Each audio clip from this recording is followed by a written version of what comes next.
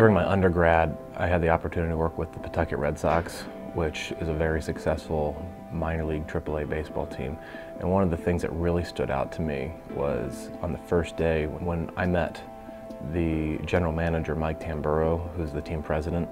He introduced himself as Mike. Like, call me Mike. It wasn't Mr. It wasn't trying to smoke and mirror, like make myself bigger than that. And that's always stuck with me as something where that's how I want to be. Players and managers and even coworkers will call me Coach Eaton, but I want it to be more of a family.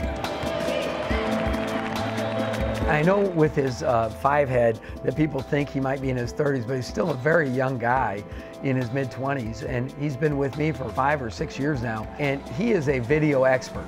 He accumulates all the tape from practice, from games, from every opponent, and he puts them in a way where each staff member can watch them or each player can watch them, and that's all organized by Greg.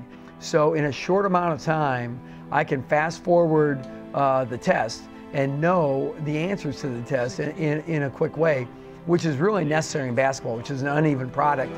Here, again, you drag your man up. Now Michael's able to take it.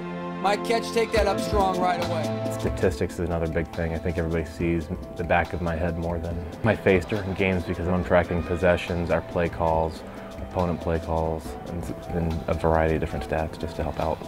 It's really a difficult job because I also asked Greg to do a lot of my analytics.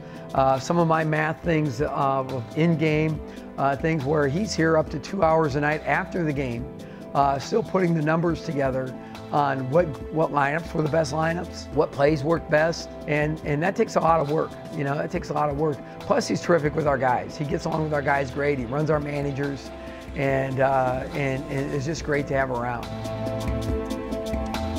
He oversees us. Great boss. Love it. Out here grinding. That's something that I really emphasize with the student managers, where I want to try to serve them because I only get them for 4 years. And you know, we're going to know each other for the next 40 years of our lives, and I want to have that relationship. I think that's what motivates, for continued success, and that's what motivates me.